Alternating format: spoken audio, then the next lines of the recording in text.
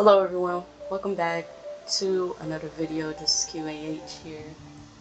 Doing good, of course. We are doing Yelan story quests.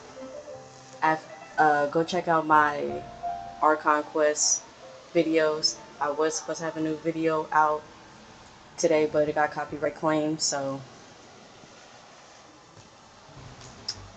I'm working through that. So make sure to like, comment, and subscribe, and let's jump into the story quest. Another.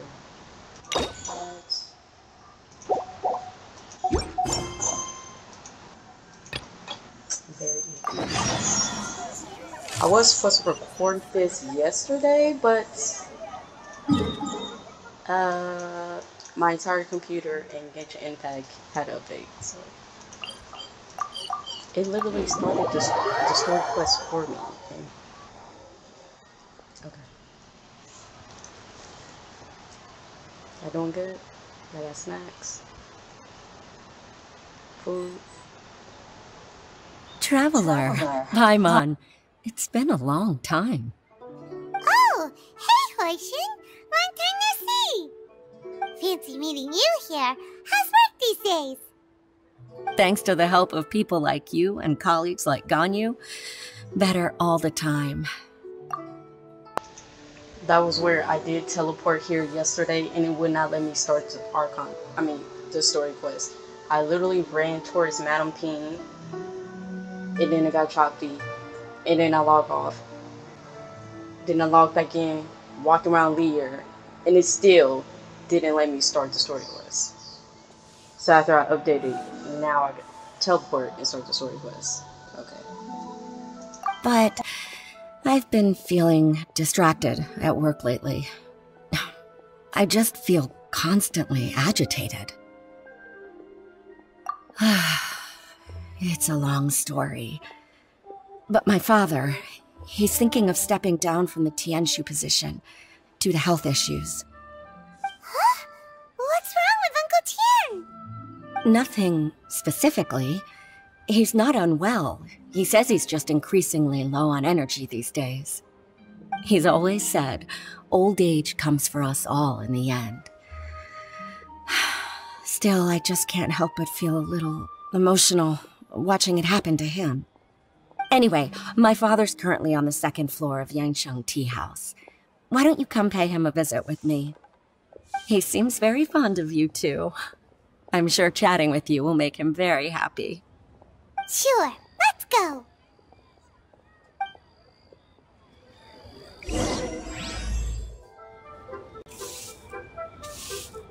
To the second floor of the Hashi, it's, yes, yeah, let's just go.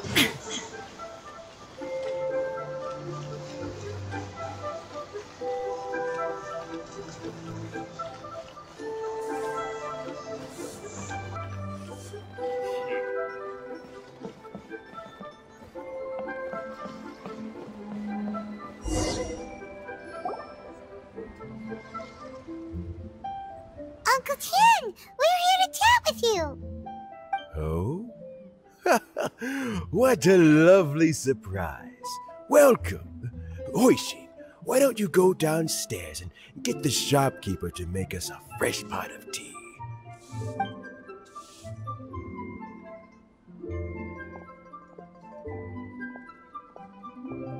I heard that you've been traveling all over the place recently. I would very much like to hear your adventure stories.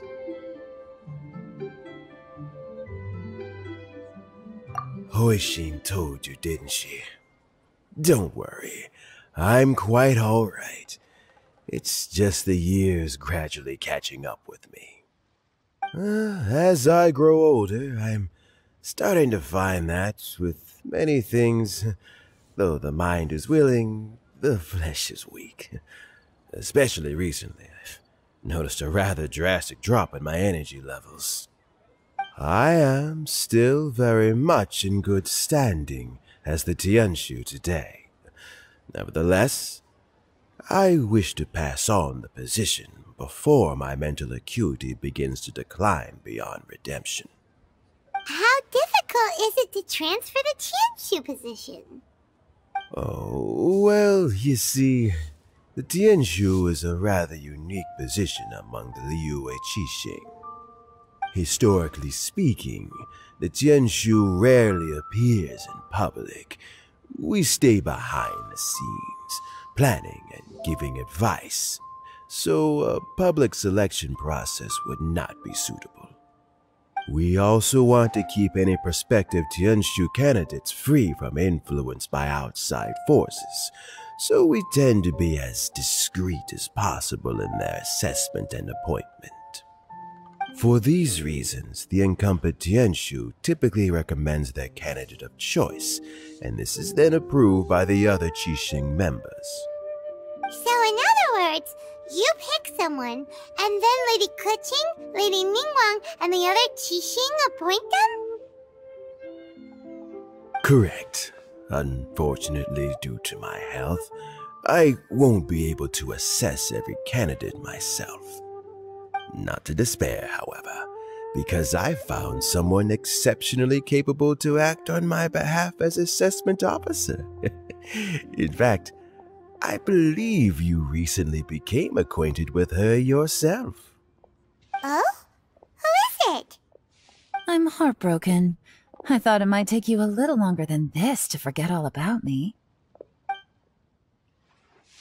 It's Yelan! Jackpot. Uncle Tian here asked me to assess 3 candidates for him. Watch it glitch up the steps. I see that. Fancy joining me? You'll be among the first to get to know the next Tianshu. Might be a good opportunity for you. What do you think? Paimon thinks so too. It can't be a bad thing to be on good terms with a new Qixing, right? Alright then.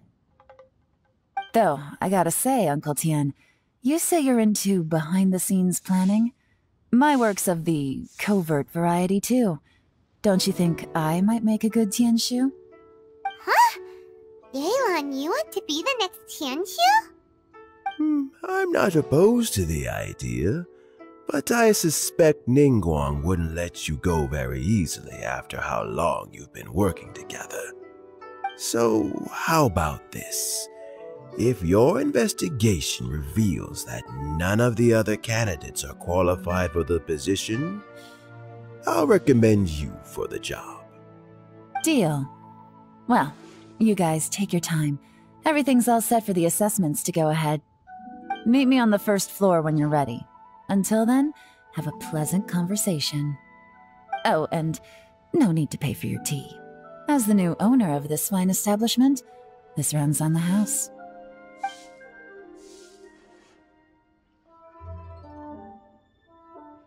You're all set? Uncle Tian seems really worn down. It's like all his energy's gone. Yeah, it may sound harsh, but Uncle Tian is past his prime. He's not cut out for this anymore. So he's recommended 3 candidates. Their names are Qinwei, Mingbo, and Zhi. Qinwei is a wealthy entrepreneur. Mingbo works at the Liyue Ministry of Civil Affairs, and Zhi is focused on study and travel. Try to keep all that in mind. Of course, it doesn't really matter if you forget, since we'll be assessing them at Yuehai Pavilion in a short while. Qianwei, Mingbo, Zhi. Paimon should be able to remember their names, but what does the assessment involve exactly? Let's leave that until we get to Yuehai Pavilion. All right. Heads in the game, people. The stakes don't get much higher than a change in the Qixing. We can't afford to miss anything, no matter how small. Got it. We'll keep our eyes wide open.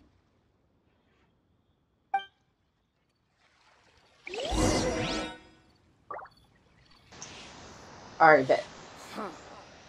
I got a text message. Alright, bet. Where we going?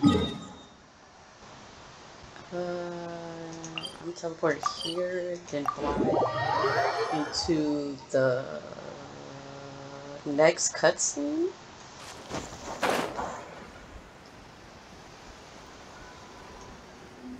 Yep.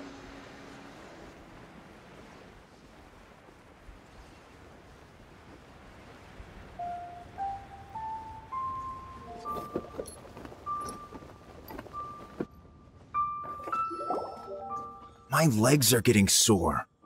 What is wrong with this assessment officer? This is a huge occasion and I don't even get a chair.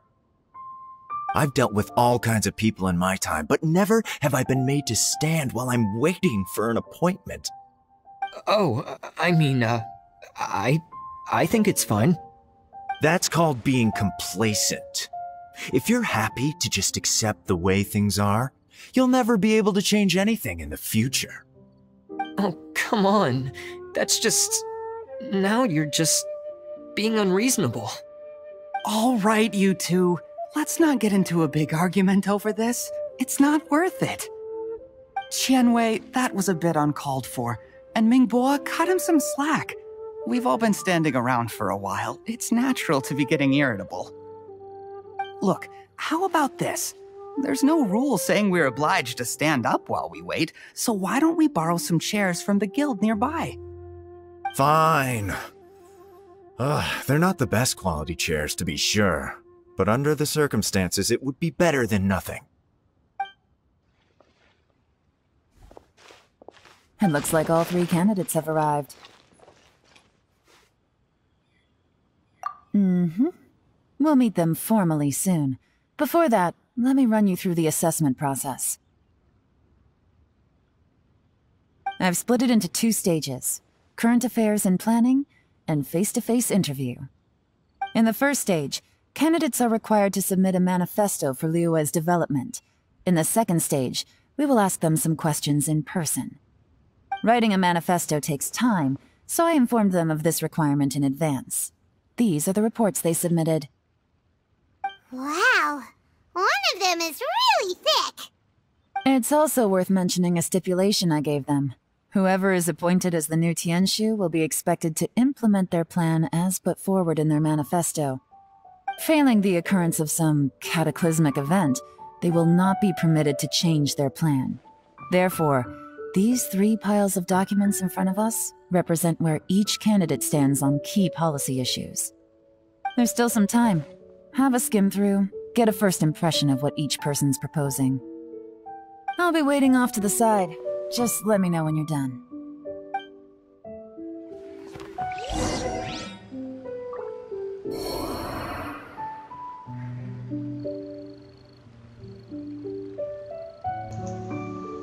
The way Raiden Shogun just finished dying.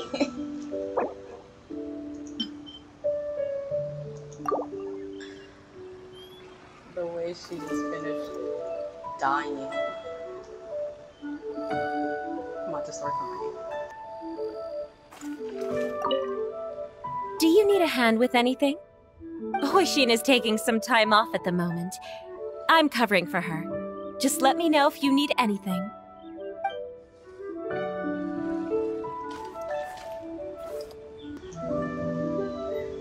She didn't count? Check the canvas manifesto.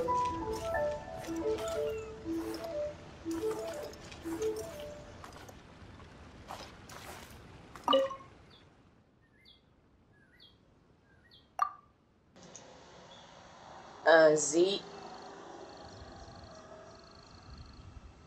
Okay.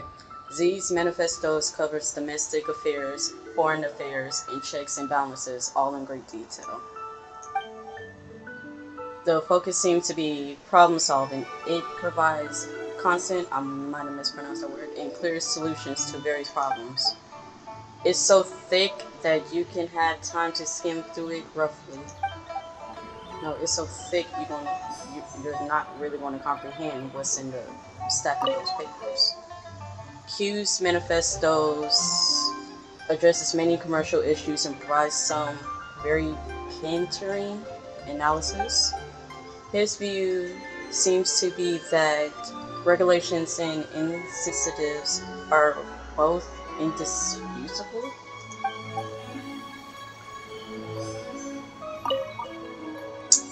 Yeah, I don't know how to pronounce these names, but M's manifesto covers domestic affairs quite comprehensively, focuses focusing on people's livelihoods.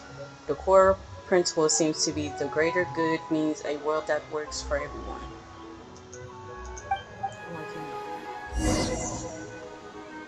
Check on the 3 people with Yelan.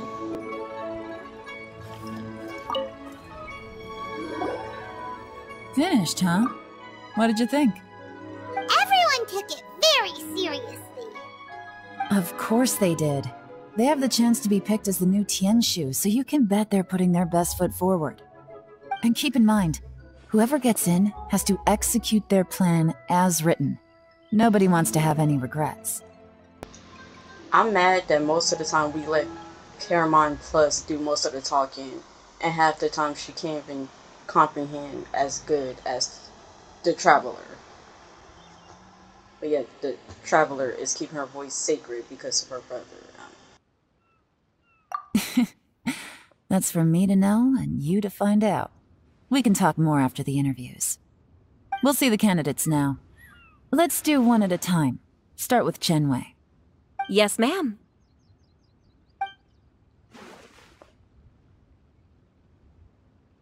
Oh? So you two are the assessment officers, are you? I had assumed that given the great import of this situation, Lady Ningguang would perhaps be assessing us in person. I certainly hadn't imagined I'd be seeing 2 entirely unfamiliar faces.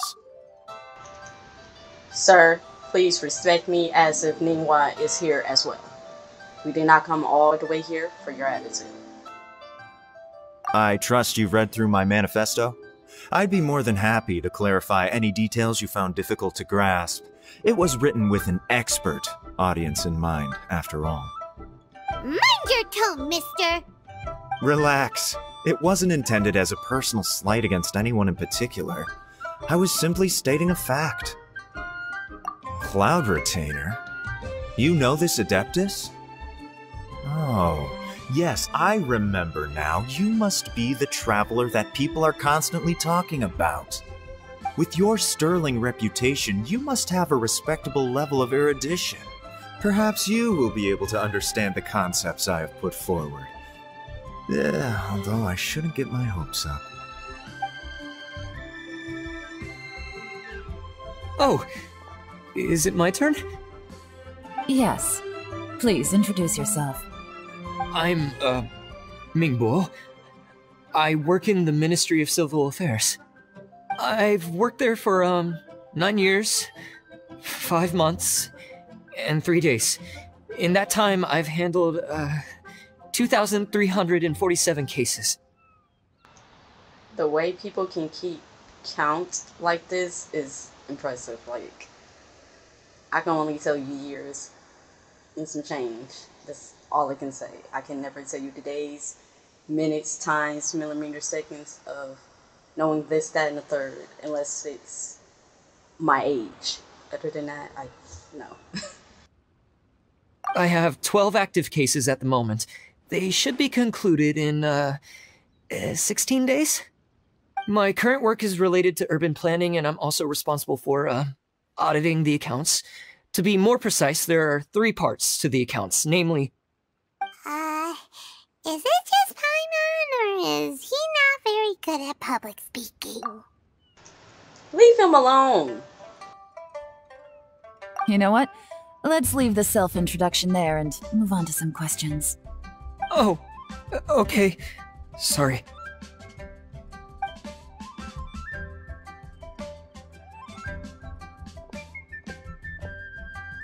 Hello.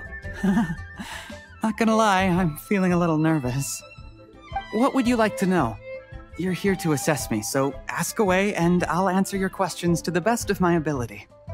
Your manifesto is very wide in its scope, but you don't seem to be personally involved in many of the specific fields. How can you be sure that you have the ability to put your plan into action? No, that's not being blunt. That's being, yeah, that is being blunt. But it's also being honest. It's just like, you want the right person. Very fair question. I completely understand where you're coming from. But I'm confident in my plan. I've visited many different places, talked to lots of people with far more expertise than myself, and my manifesto is the conclusion of these efforts. Of course, two different problems can be interconnected in very complicated ways, and you might reach two very contradictory conclusions depending on which one you're focusing on. What I've tried to do is strike a balance. In other words, present an optimal solution to all the problems as a whole. How do you plan to determine whether you are right or wrong about your proposed solution being the optimal one? A great question. Well, I'd start by having my colleagues and the secretaries of the Yuehai Pavilion evaluate any proposals before implementation. Post-implementation, it would all come down to the results. If it turned out that my judgment was to blame for poor results, I would take responsibility. Nice answer. All right, next question.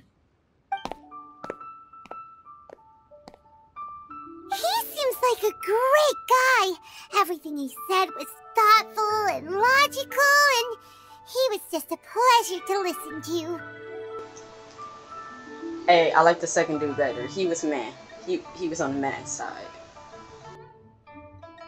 Here's my take on what we just learned. As you saw, Qianwei is highly knowledgeable. He proposes many excellent ideas in his manifesto which effectively target the big issues. But he is very proud and incredibly stubborn. He doesn't care much about other people's feelings.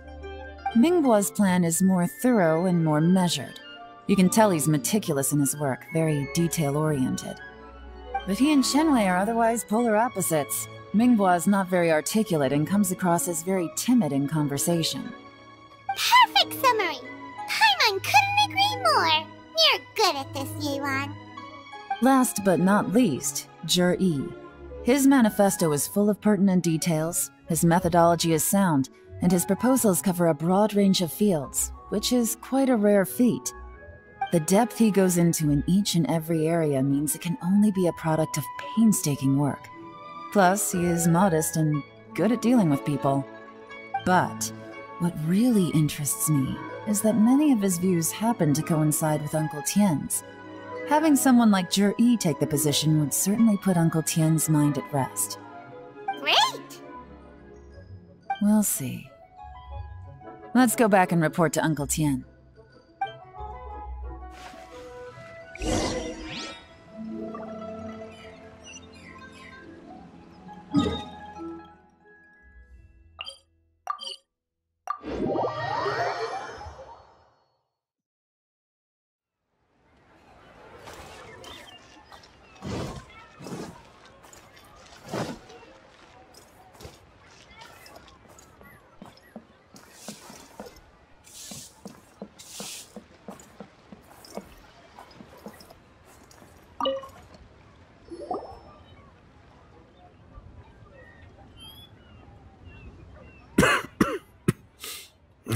I see.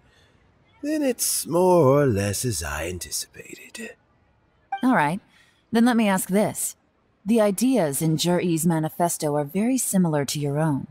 Is there any particular reason behind this?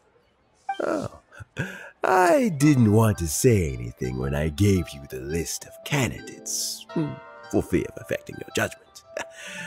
But I can tell you now.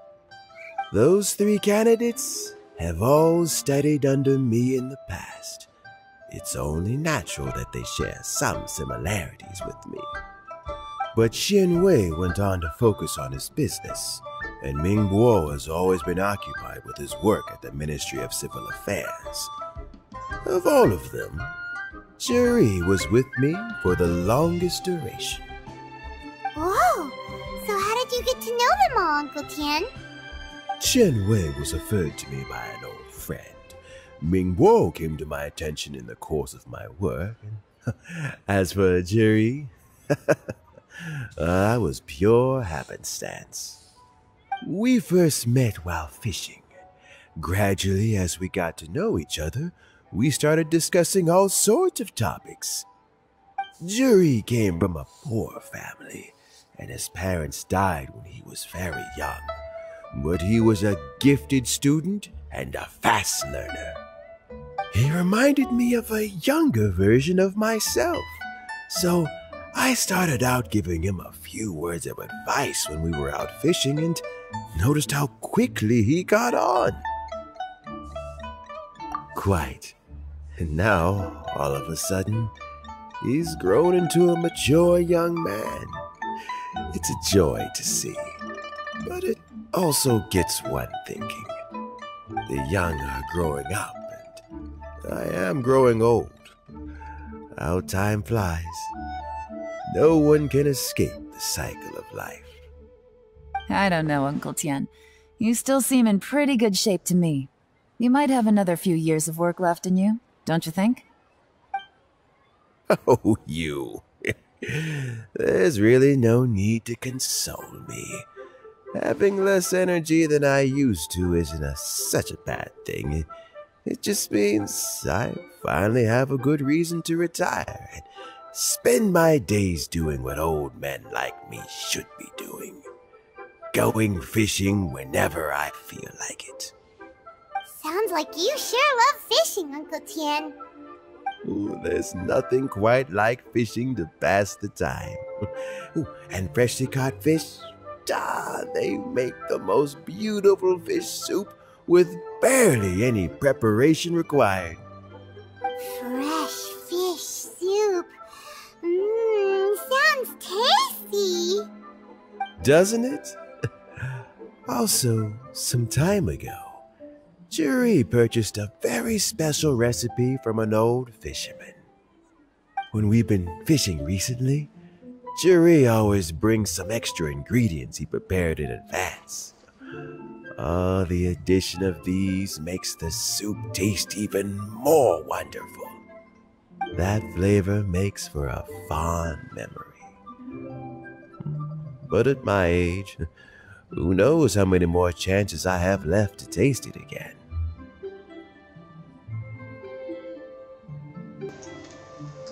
I love how the topic of discussion went from finding candidates to talking about food. Oh, can Paimon come next time too? Paimon really wants to try it. Let's get back to the matter at hand. Uncle Tian, we've reported back. Do you have a verdict? I appointed you as the assessment officer, and I trust your judgment. Had you not asked me why Jury's ideas were so similar to mine, I was not going to mention my history with any of them. This decision must be guided by what is fair and right. Please disregard all other considerations and make your final decision only after a thorough review of each candidate's talents and capabilities. Remember, you must be thorough. Understood. Come on, let's go talk somewhere else. Bye-bye, Uncle Tian. Look after yourself.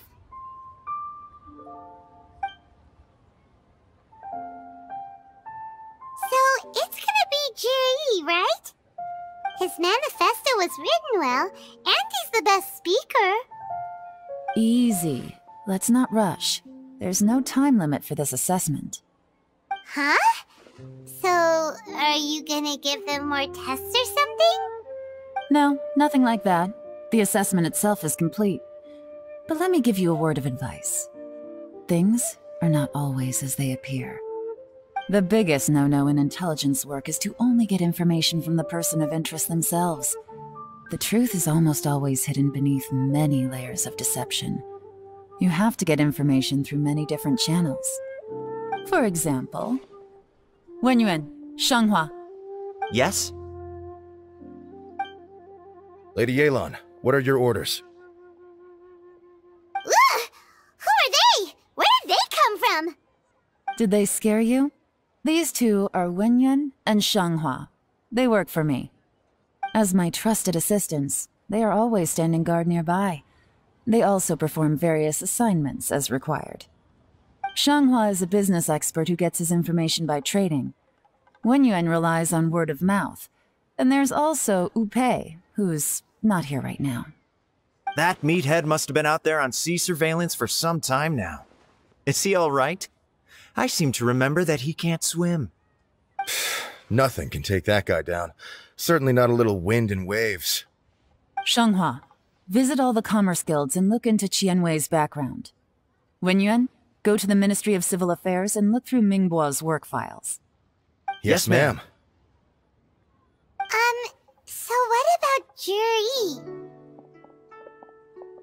Juri, well, obviously as the most promising candidate, we will be investigating him ourselves. Let's go to the docks first. Lots of people passing through there. You can find out all kinds of things. If we're looking for information, why don't we try talking to Bulai, the owner of Wanyu Boutique? He does business at the North Wharf. Maybe he has some news for us. That's actually not a bad idea. Let's go and ask him.